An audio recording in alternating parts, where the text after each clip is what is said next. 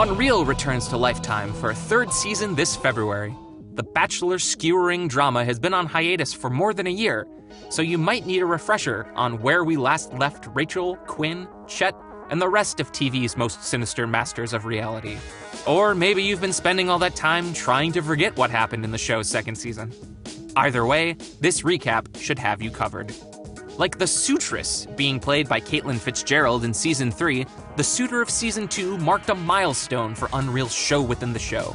Pro quarterback Darius Beck was Everlasting's first black suitor. Darius's race gives Quinn and Rachel much cause to pat each other on the back. A marathon of mutual appreciation that ends shortly after they each get matching money, dick, power tattoos. Lacking money and power, but definitely still a dick, is Chet, Everlasting's fallen emperor, who returns from reclaiming his masculinity somewhere in Patagonia and immediately initiates a war for the dating competition's throne. It's the first of many tussles for the keys to the kingdom. Chet against Rachel and Quinn against each other, Quinn against Rachel and network whiz kid Coleman and Everlasting contestant / undercover reporter Yael against everybody else. It's as much chess playing as the actual game of Everlasting, which in this case comes down to 4 frontrunners. Yael, aka Hot Rachel, debutante Chantel, pigskin heiress Tiffany, and activist Ruby. Sorry, Beth Ann, you were only around to orchestrate this jaw-dropping moment, the likes of which seem to be UnREAL's top priority in Season 2. Rachel is assaulted by her ex Jeremy, who's then pummeled by Chet. Chet finds any excuse to put the contestants in bikinis. Rachel makes her doppelganger shit herself on camera.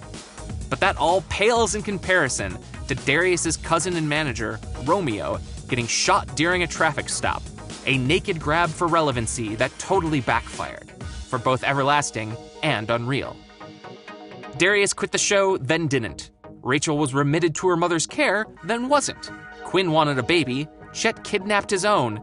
There were enough dropped threads to knit Rachel a whole wardrobe of hoodies. But it all came down to this.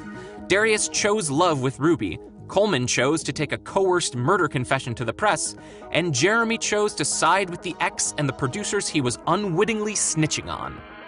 The question, how far will they go, hangs over the entire season, and the answer, apparently, is vehicular manslaughter.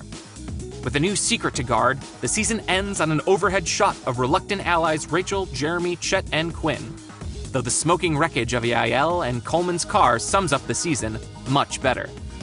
Another suitable metaphor? Yael shitting herself. Better luck this year, UnREAL. That is what I'm talking about, people. That is what you call drama.